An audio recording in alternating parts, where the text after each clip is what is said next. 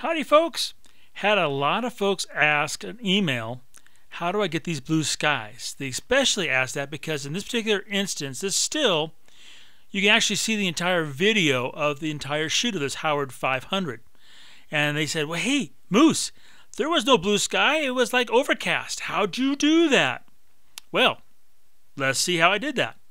So this is the final finished image here in Photoshop. I'm going to come over here and double click on the smart object right there. Okay, I'm double click on that and that takes me right back into Adobe Camera Raw. Now what you're seeing here, okay, shot with the D4S 80 to 400 at 1/60th a second, f20, and I'm panning with the Howard 500 as it screams by, and it's going by 300 miles an hour plus, so it's just screaming by, which is giving me that nice background. Now how do I get this blue? Well, let's see, the easy way I guess to do it would simply to go back to the original. Okay, so there you could say is how we saw the scene.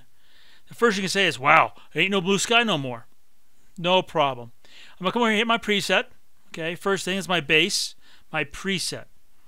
With that, I'm gonna come back over here and I'm gonna bring up the shadows this side of the fuselage, and I'm gonna sit there, and I should mention I am working on the Mac Retina. I have my Wacom 13 HD Cintiq, and I'm doing everything visually because the computer, as you can see, is calibrated. I1. Okay, so it's calibrated. Now there's the basics. The shadows are brought up. Now I'm gonna come back over here to my HSL grayscale. Okay, the HSL grayscale is very important. I'm going to go to luminance. Don't go with the default hue. Hue, bad person. Stay away from hue. Go to luminance. And with that, all I'm going to do is watch the side. So for example, watch the yellow. Now the yellow is going to do what? It affects down here as well as the prop rotation and the side of the aircraft. Okay? Hit the P, you can see the before and after. So the green, I'm going to come down, bring that green down. Now there's some orange in here, so I'm going to bring the orange up. Come over to saturation. There's a little bit of red, orange, and yellow in here, so I'm going to bring up those. So there's my basics. Now the sky, not so appealing. How do I get the blue sky? Well, I'm in Adobe Camera Raw, so I'm working with a raw file. That's very important. I get maximum quality. Okay, and ease. What I'm going to do is come over here with my split grad. I'm going to hit my plus sign so it's all zeroed out. Okay, I'm going to draw it down. Now I bring the split grad in here. And if you just bring it darker, it just makes darker gray, doesn't it? Not really what I want. I want blue. So go up here to temperature. Okay, right here. Go to temperature. Real simple. And just bring that down to the line to blues. And just bring it down. And remember, if you go like this, everybody's going to go, I think you did something in Photoshop. Okay? We want just a subtle kiss of that blue. So I'm just basically changing the color temperature in that sky.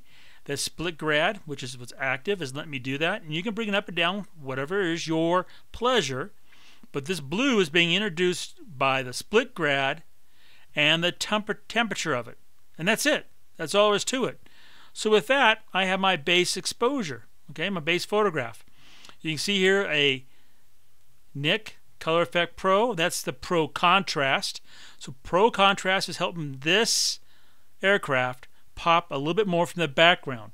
Even though I've got the nice blur going on from the panning, okay, I wanted to pop a little bit more visually from the Pro Contrast Color Effect filter.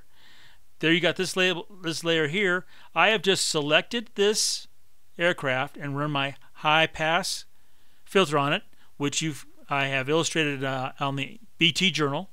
The last layer you see up here, well, you might have noticed that there were some annoying foam poles right here along the railroad track, and then there's a road right here. This road right here especially is very annoying, so that all disappears.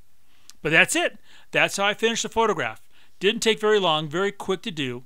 And that blue sky mystery, okay, it's no more than using the split grad in Adobe Camera Raw and just changing the color of the split grad. Hope that answers your questions, helps you finish those photographs just a little bit better.